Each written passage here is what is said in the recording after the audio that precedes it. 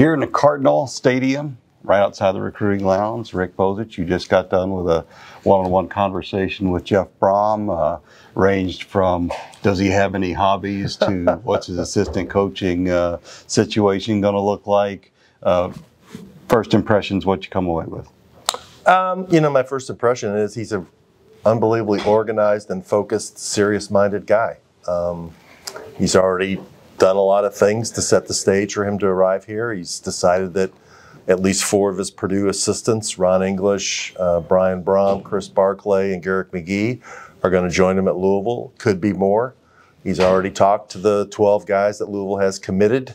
He's going to spend a lot of time this weekend doing that. He's already met with the team. But he knows, he said he's swimming in it right now. And He knows he just has to keep doing that and things will settle down. But, you can tell by talking to him, he's a very organized person. Yeah, well, and, we went through this whole day yesterday, and these things are just, it's kind of like a sprint. And the thing starts, and it's from the time he gets to the press conference. He walks in the room at 5:02 p.m., by the way. Don't know if that was symbolic. But, so all of this goes on.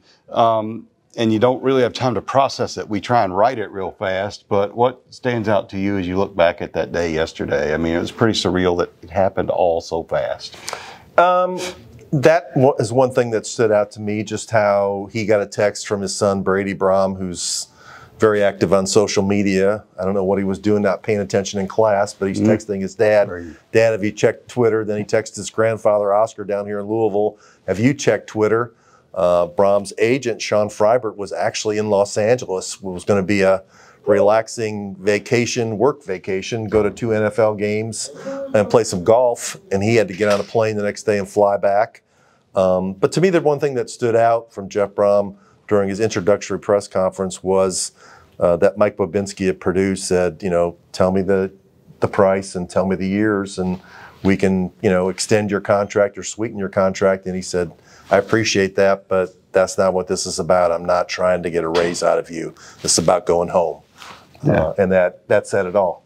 Yeah, it did. I think, that in the end, this is something we felt like, we hoped maybe might happen someday, could happen someday. Didn't know a couple of years ago. When he passed on the job a couple of years ago to stay at Purdue, you kind of wondered, well, how many opportunities are you going to get to do this? You just don't know. The fact that it's happened, it feels like it was something that was meant to happen. But it's still, again, just the speed and the quickness of something that people have waited for so long. It kind of takes your breath away. I look to my right. There's a picture of head coach Scott Satterfield just over here on the right. Everything is new. This is a fairly calm place right now. The sounds of the team getting here and starting to move. There's starting to be some activity downstairs. They practice at noon today. They're still getting ready for a bowl game. We're not sure even of the makeup of anything. Everybody here's doing a lot on the fly. It's a pretty, it would be amazing to just kind of watch the efforts going on right here just to get ready for this. But it's all been fun to watch, and it's been interesting to cover, even though a lot of uncertainty for people around here as they get it going. So yeah, it's going to be a more exciting thing to cover going forward. I mean, I know that people don't really care about what kind of challenges that we face in the media, but I just know that, Jeff Brohm grew up here. He has relationships with a lot of people in the media in this town.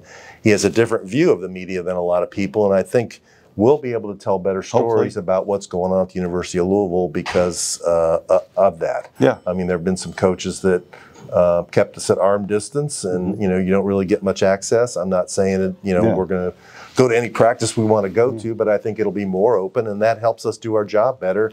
And our job is to help inform people on what's going on. Yeah, hopefully we can do that. We will continue to do that with these videos, all the stuff we've got going on. We will get out of the way of everybody that's going to start moving through here as things heat up during the day. But thanks a lot for watching, and keep watching Rick's interview. Will be at WDRB platforms all day. He'll have a column up, and we'll have a lot more on the situation with Louisville football. Thanks for watching.